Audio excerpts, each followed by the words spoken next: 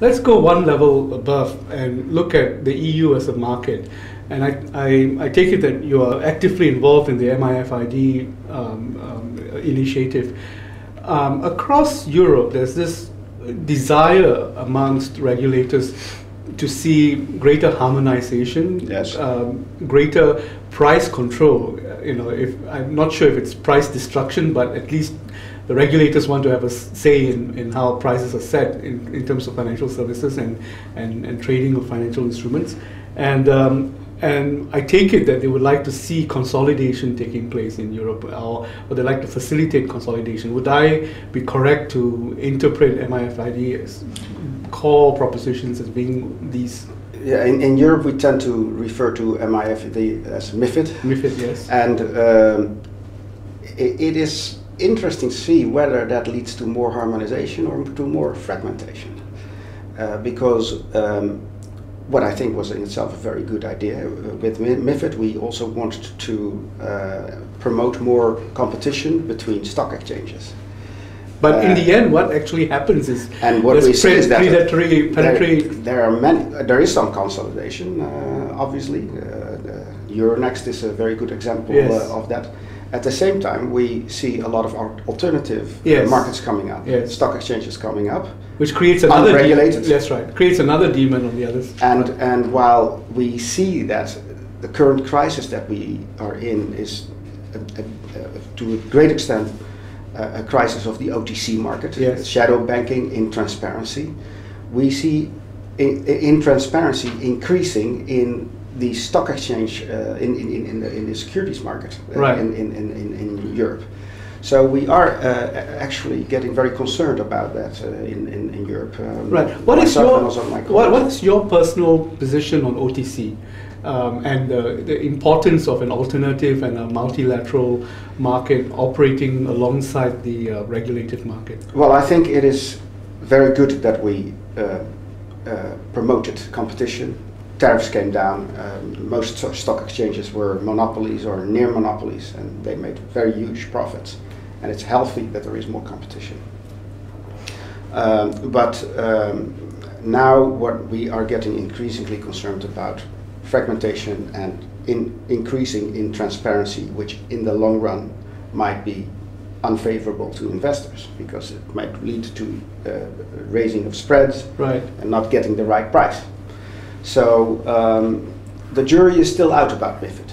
The other element of MiFID that I'd like to touch on is the interference of regulators in terms of how services are priced and your desire to see greater price reduction, or? Well, we are not concerned with that so much. That's more a matter of the competition authorities, obviously. What we are concerned about is maximum transparency, and we always believe that maximum transparency would lead to smaller margins. Right. How much work is being done in harmonization, in standardization between the different exchanges, and what is your goal? What are your goals in place for that? Well, we've already provided. We have provided a level playing field and a possibility of more competition.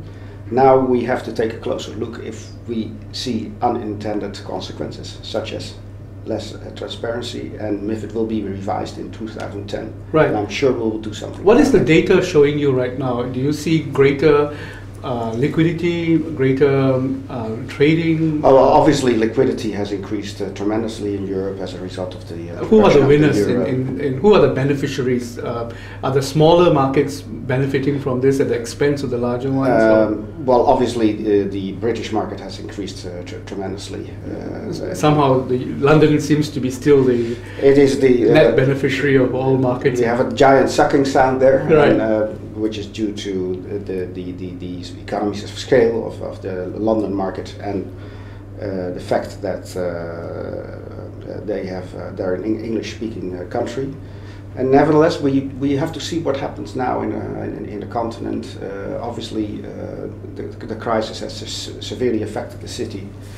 I also think that the crisis will call for more regulation and stricter regulation.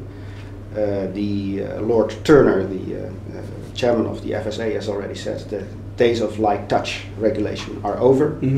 Might result also in a more level playing field in terms of supervision in Europe. So we'll see what happens. Okay. In your role as the co-chairman of the Financial Crisis Advisory Group, yes. I find this group very exciting because they touch on institutions across the different areas of financial services.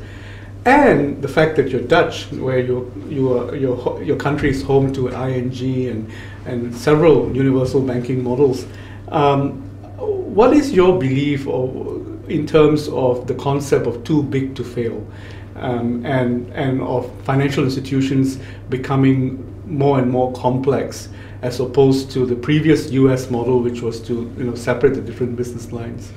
Well, this is not really my line of business, so I might have some private ideas about that, but these are not official points of view. This is more a question for the prudential regulators. I believe that the major cause of the crisis was the over-leveraging of the banking system as a whole. The fact that many banks were leveraged 30 times, 40 times, 50 times over, which is unprecedented in history. That is generally recognized. Bringing that leverage down will do a lot to reduce risks in the future.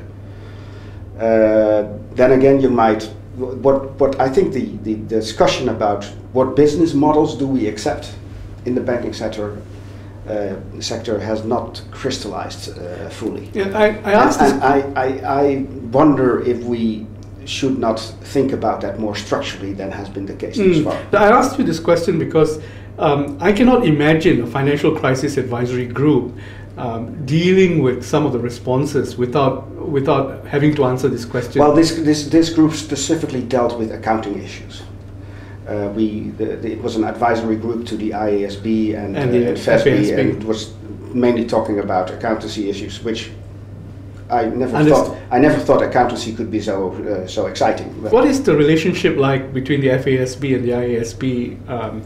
The American way of thinking about some of these issues and the European. Well, I have discovered that basically the philosophy of the two institutions is very close to each other, and they are firmly committed to convergence worldwide, to a worldwide set of standards for accountancy. But still, the Americans tend to use the Congress as an excuse for not subscribing to some of the, Well, yeah, and what we've seen in the crisis is that there has been a lot of political pressure on the accounting standard setting procedures, which was not very helpful, I believe. We did not just see that in the United States, we saw that there too, but not exclusively. Also in Europe, there was a lot of pressure on the IASB.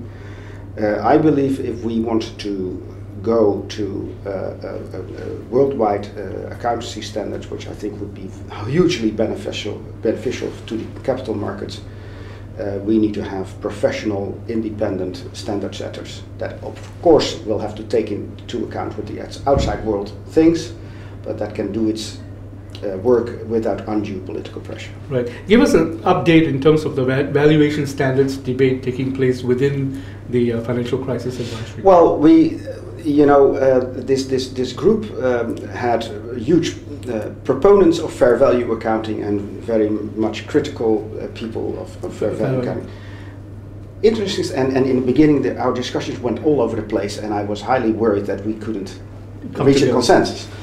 But we did finally reach some consensus in the fact that we said, well, listen, even if you think that fair value accounting led to an understating of the value, of the true value of some financial assets, that may be the case, then it's also true that the majority of banking assets are still traditional loans that are not valued at fair value but at historic cost, and that most probably, the value of those assets have been overstated, that there are still a lot of hidden losses in the loan portfolios of most banks. But the banking industry also had another problem. Actually, you saw this in countries where the banking crisis did not originate from. They bought some of these assets and held them off balance sheet. and Yes. there's trading assets basically. So you had two banking crises. You had one in the U.S., which the assets were on the books, and one in the rest of the world where it was off balance sheet. Yes, that was a big problem. I think if accountancy practices can be blamed for something, then it is especially the taking advantage of an accountant. Yes, question of being able to keep assets outside the books. And that was especially the case in the United States, much less so under the IASB regime. So what's the position now in the FCAG on off-balance sheet? That those rules have to be tightened up quite considerably, and that is being done at this very moment. Mr. Hans Hoogervorst, thank you very much for your time. Okay.